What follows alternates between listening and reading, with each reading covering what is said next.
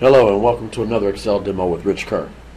In this scenario, actually, this is more of a demo of features found in the Google My Maps tool, where you can actually load a list of addresses to create a custom map layer. And I've gotten questions about this on the channel, as we have a number of other videos that are about integrating Google Maps inside Excel.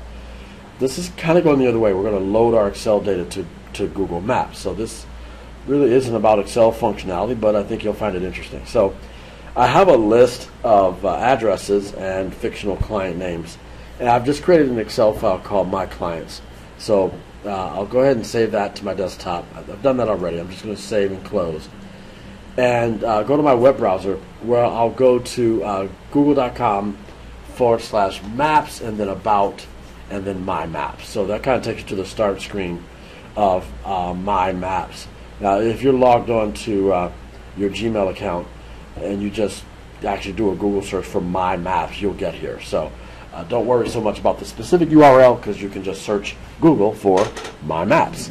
Okay, I'm going to go ahead from the start screen and click Get Started, and I'm going to choose the option at the top that says Create a New Map. Now, right now I'm not showing any maps. I have no maps saved, so I'll choose Create a New Map.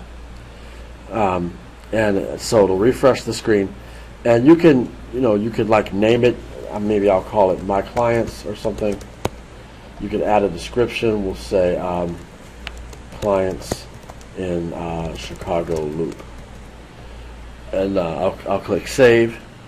So that's my description, my title, and my description. And then you can create multiple layers for different data in the same map. So I'm just going to have this one layer where I'll import my addresses. So we see where it says Untitled Layer, and of course you could name that too. Maybe it's just maybe we'll call this like maybe these are clients in financial services. So financial services. So maybe I have a financial services clients layer. Maybe I have a manufacturing layer, a marketing layer.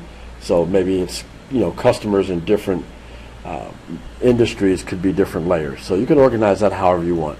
I'll just call it financial services, and then where it says import, we'll go ahead and click, and you can drag over a CSV file, an Excel file, or a map file from another map application, and you can upload it or grab it directly from Google Drive. I'm going to click Select File from your computer, and right on my desktop I've got my Clients, and choose Open, and that's going to load it. And so it'll go through and look at your column headings, and it gives you sort of a little interview here to ask you what your data is, or where your data can be found in your file.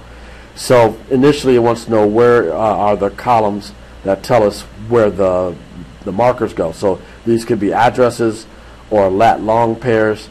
So I'm going to click on my check mark for my address column. That's where my addresses are. I'll click Continue. And next it wants to know how to label or title the markers on the map. So I wanted to put the client name, which was part of that Excel file. And I only had those two columns. So address and client name. I'll click Finish, and it will import the data and plot the results onto a map. So we can see my 4 client names are listed here under this layer called Financial Services.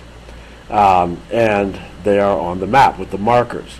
Now right now, when I highlight or hover the markers, all that really happens is it highlights the name in my list here in my map legend.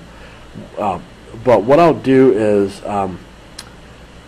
first I'm gonna click the little indicator or little menu button here on the right, and I'm going to go to where it says Open Data Table.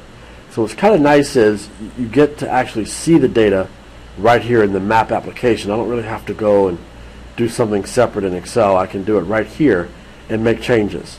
Okay, so if this company's name was really the other firm rather than that firm, I could do that. I can make that change, and we'll see that real time inside the map. So that's pretty cool. Okay, so now as you click on the different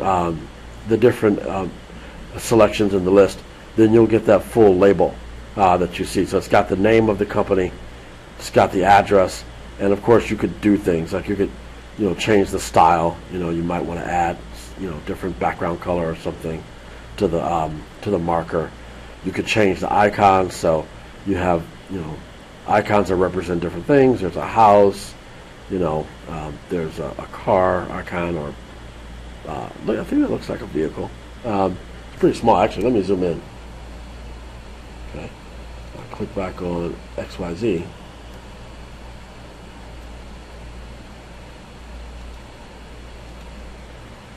There we go. Yeah, so maybe that's just like a shopping bag or something. But you get the idea. You can sort of modify what the icon looks like. And, you can kind of hop around to the different icons that you have. Another thing that's kind of cool is, so let's say I knew I needed to visit all 4 of these clients on a given day. So what I'm going to do is tell the map tool to, plot out my driving, my path, my direction. So I'm going to click Add Directions. And so it initially put, ABC Corp as the starting point, simply because that's the first one in the list. So then if I start typing X, Y, it actually shows me from my list. Now, of course, there's other companies named X, Y, etc.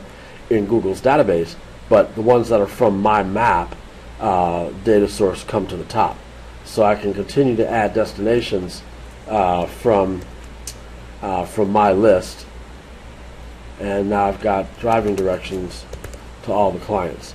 So this is great if if you're visiting a different city, one that you're not familiar with, or even if it's one you are familiar with, you just want to make sure you've got the most efficient path. So that's kind of cool. You can sort of put that in and see now what your route will be to these different clients. So if I were to start at ABC Corp down here, then I'm going to go all the way north to XYZ, come back down south to C, and a little bit further east, a little bit north to D, the other firm. So that's how you load maps or addresses into a custom map layer in Google Maps. If you have any more questions about it, or you want to see me do something else with it, let me know. Just leave me a comment on the channel. Please like the video if you found it interesting, and please subscribe so you'll be alerted when we add new videos to the channel. Thanks for your attention. Have a great day. Peace.